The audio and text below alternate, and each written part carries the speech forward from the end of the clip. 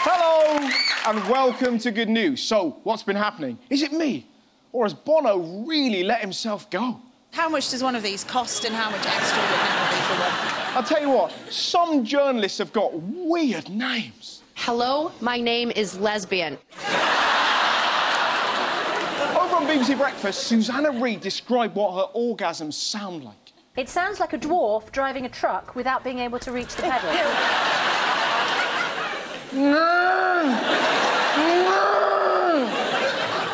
Mine are more kind of... Finally, this has to be the best delayed reaction I've ever seen.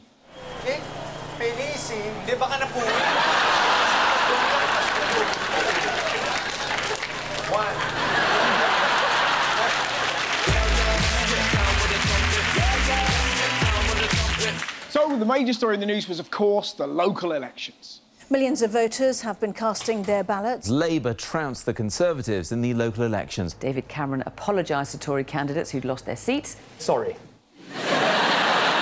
Mind you, if you think the Tories had a bad night, look what happened to the Lib Dems. In one council ward in Edinburgh, their candidate was even beaten by a man dressed as a penguin.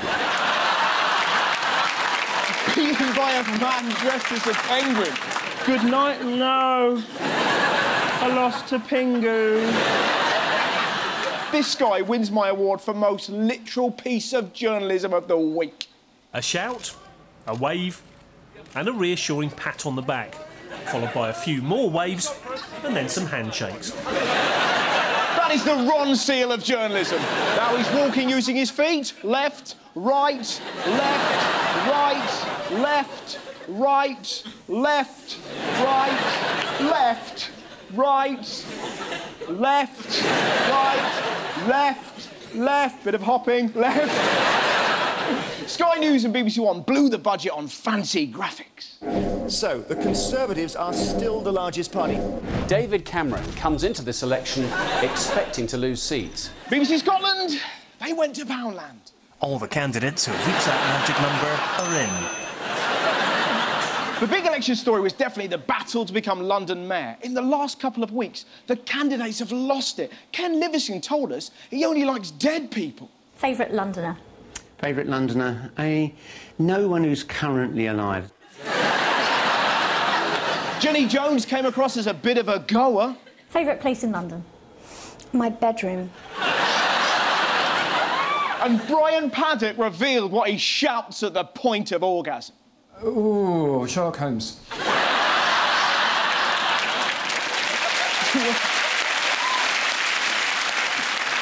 To be honest, there was only ever going to be one winner.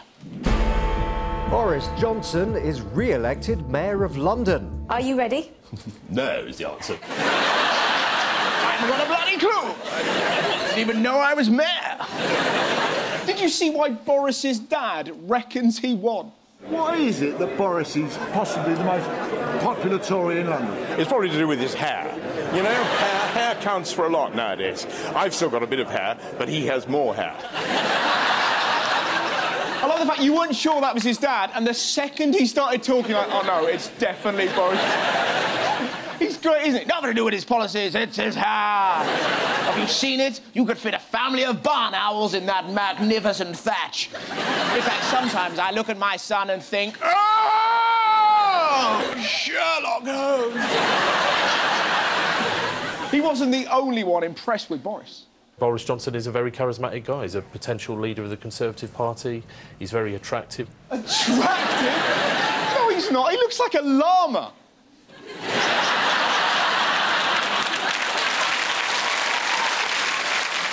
I know why Boris won, because he's a lovable buffoon. Where's the leaflets, team? Oh, there, sorry. I'll go. He also promised that if he won, he'd reveal the nickname for his penis. It's true. Here were some of the contenders. Is it the sombrero? Is it the horseshoe mushroom? Is it a gigantic UFO? Is it the world's biggest ever example of a half-eaten macaroon? They're all good. But tonight, I can officially announce the winner is... OK, Dr. Johnson. Dr. Johnson. He's the one-eyed physician, and he's on a mission.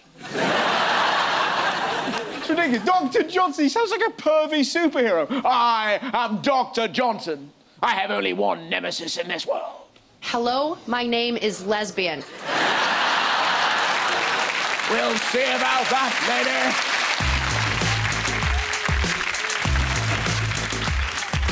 I'll tell you what, some shocking health stories knocking about. Did you see this? A mother with a passion for tanning is facing a charge of child endangerment after being accused of allowing her young daughter into a tanning booth. Passion for tanning? You're probably thinking, I doubt she does it that much. Well, feast your eyes on this mess. If people get... to each his own. To each his own. I like to tan. She looks like a fucking lion bar. What is that? Listen to what she reckons her kid was actually doing at the tan shop. I'm in the booth. She's outside playing princess, trying to be like Mommy. Trying to be like Mum? What, is she headbutting Marmite? Check out this wonderful bit of bullshit. When I talked with her today, she told me she did not go to the tanning salon today, and the dark color you see on her face is makeup. Makeup? Only if she's using this. So, what's next? Oh, my God! Did you hear about this? A man is suing BMW, claiming a 4-hour motorbike ride left him with an erection which lasted 2 years. He had a boner for 2 years. Ain't nobody got time for that. Ain't nobody got time for that. What I want to know, what was he doing to the motorbike to get an erection? Dave, that is not how you check the oil. Tell you what, I bet he doesn't do the school run. Who wants a lift with Daddy? A walk. Let's hope he never has an accident. Imagine that, lead on the floor with a massive rod on. You know the police will take the piss. Pass me that donut. Hoopla! He's not the unluckiest bloke in the news. Have a look what happened to a man from Poland. He dumped his girlfriend, who happens to be a dentist, for another woman, and then days later went to his ex's office to have some dental work done. So what did she do? Well, she gave her ex a large dose of anesthetic and yanked all 32 of his teeth. She pulled all of his teeth out.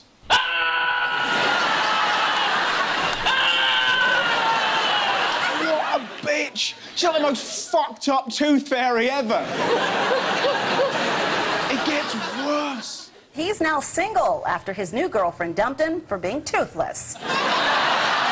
That is a tough week. I've got no teeth. You still love me? No, you look like a plunger. Oh, sod, if he hears this on the radio, he'll top himself. You better smile.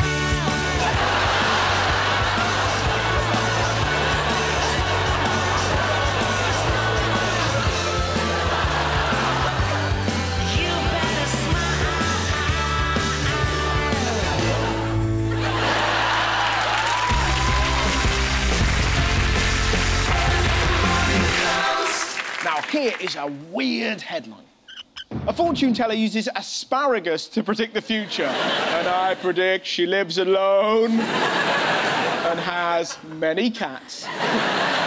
Let's check out her magical powers. My name's Jemima Packington, and I'm the world's only asparagus. I'm intending to try and do a prediction now for you concerning the weather. Behold the mystical, delicate way she makes that prediction. I tried it earlier, and it said what we're all thinking. Oh.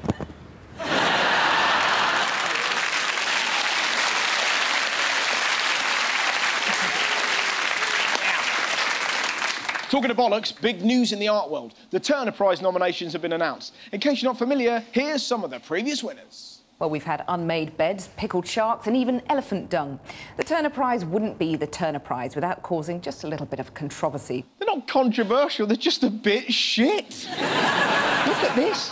Performance artist Spartacus Chetwynd has been nominated for the Turner Prize for this piece, Odd Man Out. It's like beach volleyball for goths. the asparagus thinks of it. Next up, this cheery ray of sunshine. Luke Fowler has also been nominated for his third film exploring the life of Scottish psychiatrist R.D. Laing. Darkness, desolation, life pared down to the bone. If you're happy and you know it, clap your hands. Don't clap. In fairness, this next one is pretty good. Paul Noble has been nominated for a series of detailed pencil drawings of Nobson Newtown. Those drawings are amazing, aren't they? So, what's Nobson Newtown? A fictional metropolis populated by turds.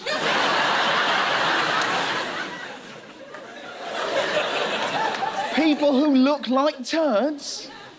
I wonder who could live there. To each his own. To each his own. I like it too.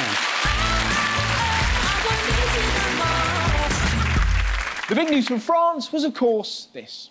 France has elected a new president tonight. The socialist François Hollande has defeated Nicolas Sarkozy by a clear majority. Here's a tip. If you're going to report on the French elections, find somewhere quiet. I have to say, Jane, that we witnessed it back at the American elections. Victoria Beckham! The American Rihanna! elections. Yes! John McCain lost.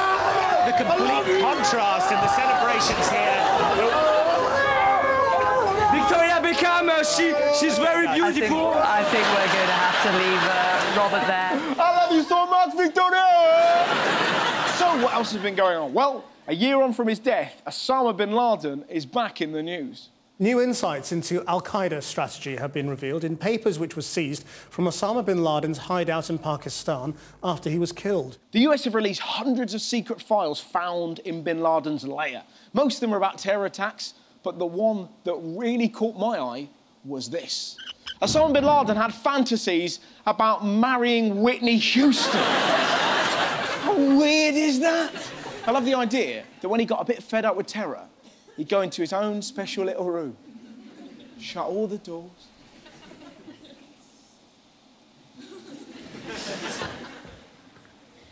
Yeah, I wanna dance with somebody. Yeah, I wanna feel the heat with somebody. Yeah, I wanna dance with somebody. With somebody who loves me.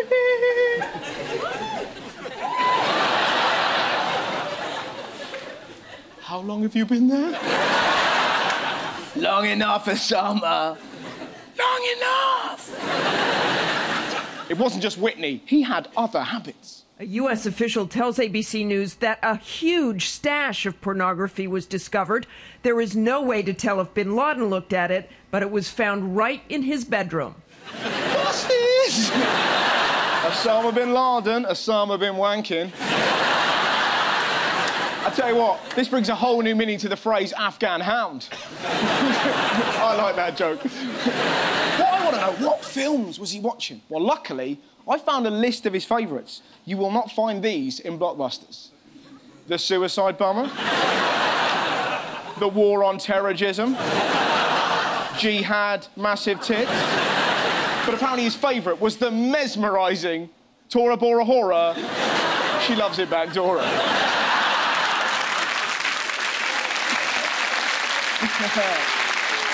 It's an absolute classic. I know one guy watched it and he loved it. Ooh, Sherlock Holmes. Over to Australia and a stuck toddler. Playful and curious, like any 3-year-old boy, little Noah Jeffrey has a taste for adventure, or perhaps misadventure, getting himself trapped inside a vending machine yesterday afternoon. He was stuck in a vending machine. So, did he start crying? Screaming for his mum? Oh, no. Generous Noah handing out toys and lollies to his friends. Isn't he great? He's like a toddler Robin Hood. Fuck the dentist, have a curly whirly. Even better, look at the reaction of his mates. All the other kids on the outside were encouraging him and laughing and telling him which toy they wanted. Oh, great, that's like a cute version of the London riots. Give me the Buzz Lightyear, quickly, mate, the filth are coming, come on. That kid must be a god at his nursery, just sat in a sandpit surrounded by girls. Toys R Us, toys are fucking me. And which one of you babes is going to give me a massage? I should warn you, I like my massage like I like my nursery rhymes, with a happy ending.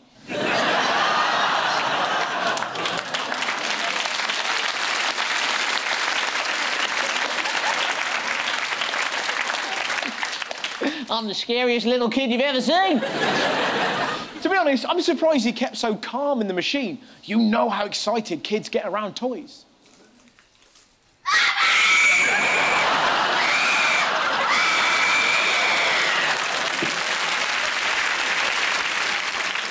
Have a look at why this guy made the news. A Wisconsin man has made quite the name for himself, not because of what he was arrested for, but because of, well, what he named himself. This is brilliant. Check out his name. We'd like for you to meet Bezow Doo-Doo Zappity Bop Bop Bop. Sounds like something Louis Armstrong shouts when he comes. Bezow Doo-Doo Zappity Bop Bop Bop. What a wonderful world. Sherlock Holmes. His name is brilliant, and so are his hobbies. According to Bezos' Facebook page, he's a member of the Orthodox Church of Jerry Garcia fans, and he enjoys thinking. And what he enjoys thinking is, what's the stupidest fucking name I can come up with? It isn't just me taking the piss, even the weatherman had a pop. Let's see how the guys in prison pronounce his name. How harsh is that? By the time they're done, his ass will look like a yawning hippo. You don't need asparagus to get what I'm driving at.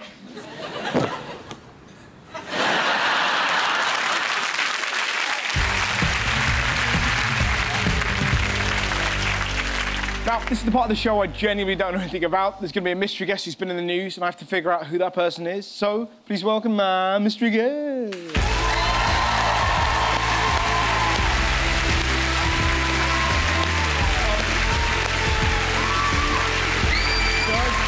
Nice to meet you. How are you? I'm good. I'm Ross. What was your name? Rachel. Rachel, nice to meet you. Can I sit here? Yeah, if you want to. It's quite uncomfortable. It is a bit. Mine actually moves, though. Well, how come mine doesn't move? Because mine's cooler. Well, how unfair is that?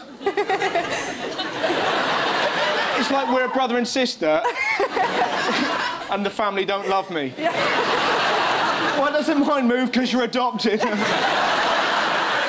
So, can you give me a clue about why you're in the news?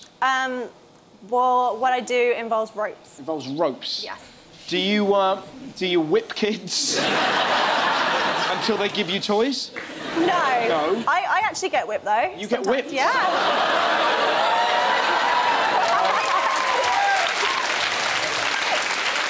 Will I be whipping you later? No. You might actually, maybe. We'll see. All right. Back in the game. Right. OK, so I may be whipping you later. To be honest, I'm not really fussed about the mystery guest. Let's just do that. Who are you? I don't know. So it's got... give me another clue. I'm nowhere near this. Equipment that I use can be used in the school playground as well. OK. Do you work out using kids' equipment? No, I guess you could say that. Skipping champion? I'm UK #1, yes. You're the UK #1 skipper. There you go. But it's like... Well, why? Like sausage in a pan, turn them over, sausage... What's that got to do with skipping? Because kids use it in the playground. Fucking curveball. How am I going to guess that? Everything about this is just kids and there's 2 ropes here hanging down like spiders' dicks, and yet... Of course I didn't guess it. Anyway, nice to meet you. Excellent. Can I... are we going to do some skipping? Let's do that. Do you want to see a skip? That'd be lovely. Right. OK, we've got to move the set first. Absolutely. Which way is it going? Back here? Right then. OK, thanks very there's much. your room. Yep. First of all, though, I'm going to show you what I do. So you're going to have to stand way out the way. Absolutely. So you don't get whipped.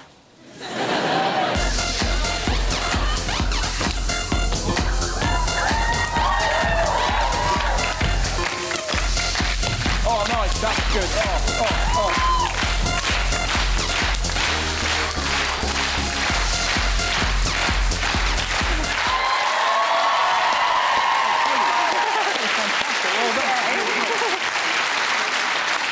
Right. And now, to make a fool out of myself. I'm actually going to teach you tricks, though. Lovely, look forward to it. Do you want to just have a quick go on your own first? No. Have you ever tried skipping before? Yeah. Have you? Yeah, I know what I'm doing. OK, so, first trick. You ready? Yeah. It's called speed step. You're going to hop from one foot to the other each time the rope goes round. Yep. So you're hopping like this. Let's get out of the way first, then. So hop. Fuck. Nearly. Yeah, that was it. You just speed up the rope to go with your feet. Speed up the rope, right. There you go. Right. But at the moment, you kind of got like an Irish fling going on. Try and bring your knees up, that'll be fine. OK, next trick. We're going to do something called a side straddle. All you're going to do is bring your feet apart, together. OK. So it goes out, together, out, together. Oops. Oh.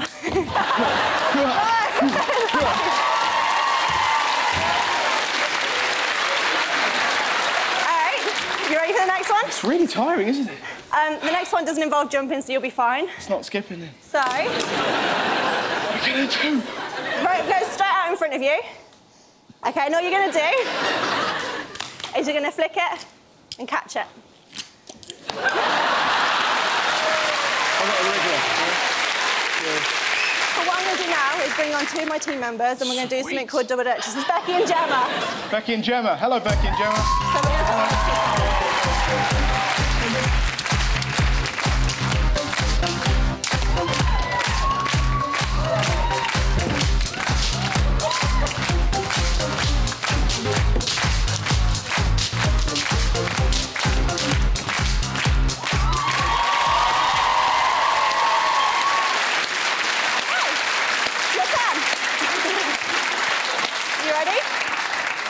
You know in, like, action films where there's one who's really good, who gets the gold and saves the day? There's always one that dies. Yeah, that's true. He lost his head. So what have I got to do? Run into this, take the rope to the face, essentially. Actually, we're going to go from basics with you. So, like, what we do with little kids. So you're going to stand in the middle. You're going to hold my hands. You're going to jump at the same time as me. Don't look too scared, OK? Well, my mum told me never to talk to strangers, let alone get involved in some sort of rope fight. Right. So you're going to start jumping. Ready? Yeah. And jump, jump, jump. Set, keep going.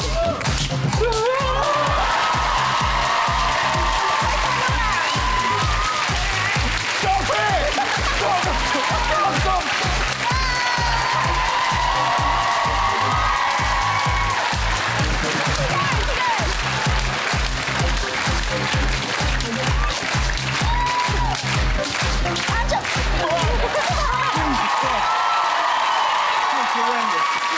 Thank you so much. Nice to meet you.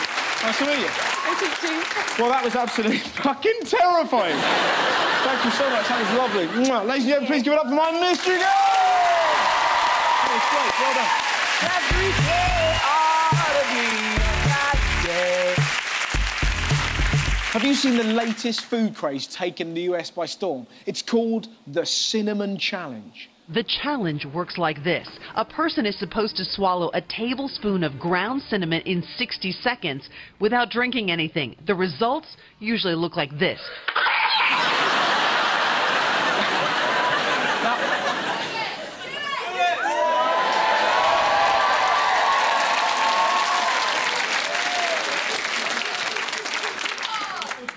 I don't recommend that you do this at home.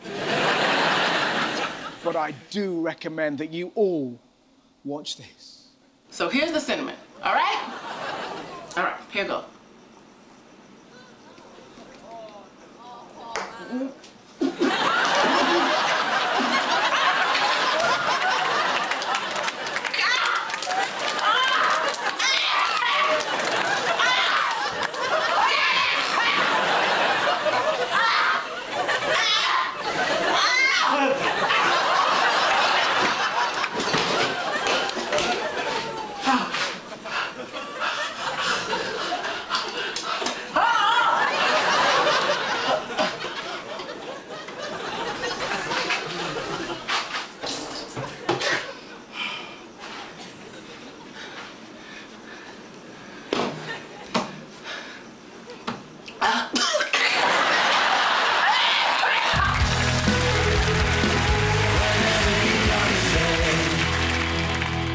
is a wonderful story about a little boy called Joe and his heart.